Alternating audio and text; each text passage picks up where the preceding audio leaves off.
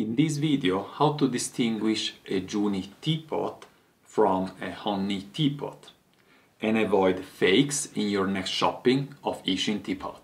Keep watching.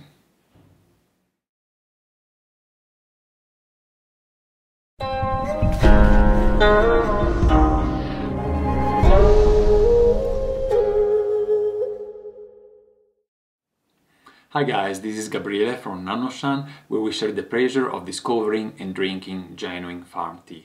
And today we are going to enhance that pleasure with fine teaware, like these two YIXING teapots. If you're new here and you look forward to expand your tea knowledge and brewing skills, then make sure to click on the subscribe button. Before we start looking in detail into this teapot, let's speak actually about which is the difference between Hongni and ZHUNI. The difference actually is very simple. They are two different ores from which the clay is derived. Now, Hongni means red mud, or if you want, red clay. It is a very wide range of different clays, and you can have Hongni of very high quality, but also Hongni that are so-so. They are both Hongni, but from the second kind, I wouldn't really do tea out of them. ZHUNI means vermilion mud or vermilion clay. It is actually also red clay, so you could consider it as a subcategory of the Hongni, but due to its characteristics is actually usually accounted a part of it. Usually you will hear saying that ZHUNI has a more orange-red color than Hongni, and also that the texture is more shiny. Both these criteria are, in my opinion, a little bit too generalizing. It's not really always the case, and I will tell you soon why. And by the way, since actually many people believe that ZHUNI has to be darker and more orange in color, what often producers do is adding chemicals to Hongni so that it resembles the color of a ZHUNI. So what you want to do, if possible, you take your teapot, you smell it, and it doesn't have to have any smell at all. And now let's have a look at the first real difference between ZHUNI and Hongni, the shrinking rate. When you put a ZHUNI in a kiln and you fire it, it will shrink more than a Hongni. A Hongni usually shrinks about 15%, while a ZHUNI between 20 and 25%. I will try to show that to you. So let's put the two teapots here. I don't know really actually if through the camera you can see that they are slightly different sizes, although they were made out of the same form, out of the same shape. So before firing they were exactly the same.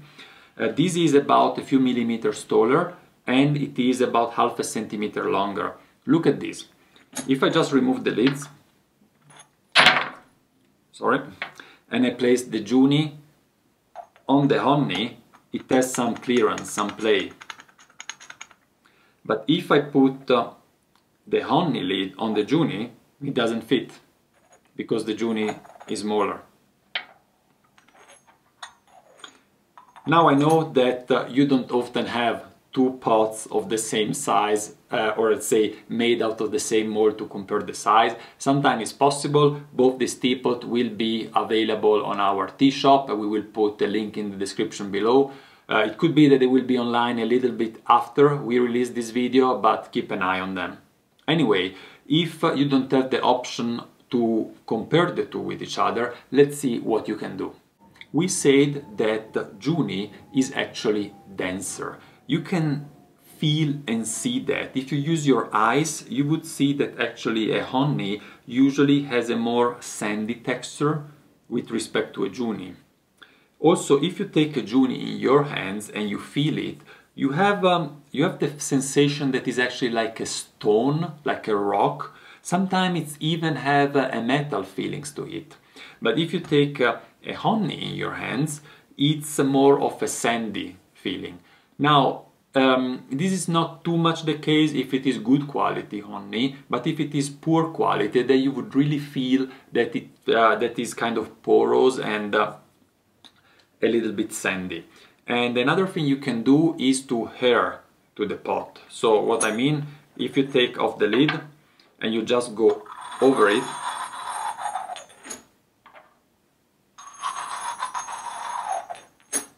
I don't know if you can hear that here the pitch is higher. I will try also in another way, just beating them. Let's try to do it closer to each other.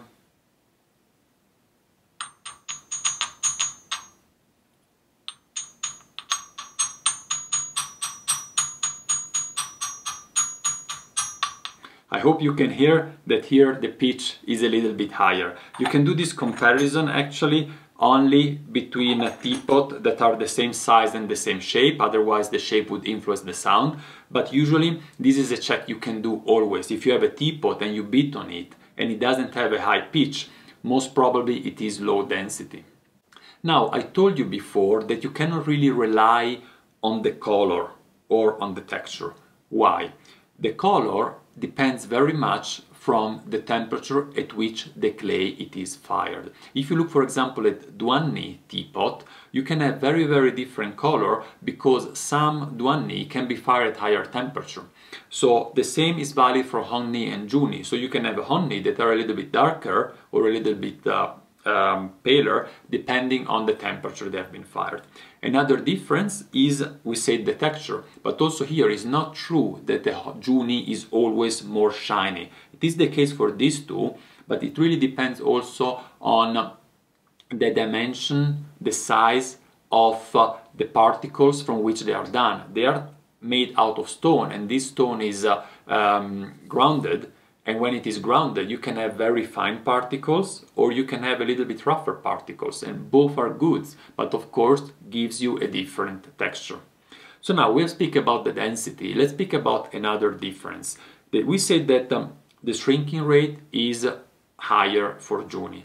This means that you cannot do ZHUNI from a very big teapot because when it shrinks, it would break in the kiln. It's very rare to find ZHUNI teapot that are larger than 150 milliliters. So if you see a teapot that is more than 150 milliliters or even much larger than that and they say it is a ZHUNI, at least doubt that. And now we come to a last criteria to tell ZHUNI and Hongni apart: tasting.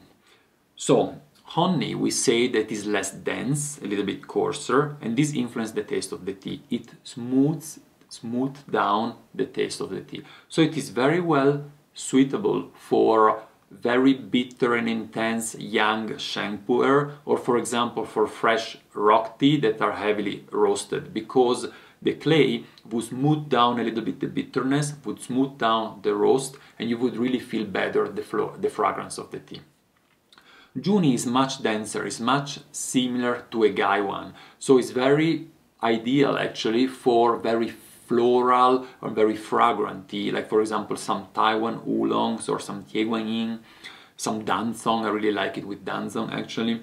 So in that case, it doesn't really affect the aroma of the tea. If you have the chance, you can do a comparison between a ZHUNI and a gaiwan, and the ZHUNI doesn't have to reduce the aroma of the tea. In some cases, for tea that have to be steeped at very high temperature, actually they might render even better in a ZHUNI than in a gaiwan, because the ZHUNI keep better the heat in between steeps.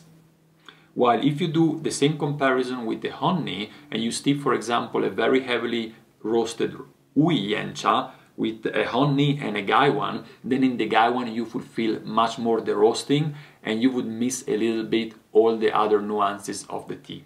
So let's summarize which are the differences that we have listed in this video. First of all, the shrink rate. We said that if two teapots are made out of the same mold, a ZHUNI will shrink more and will be smaller. Then we say the ZHUNI is denser.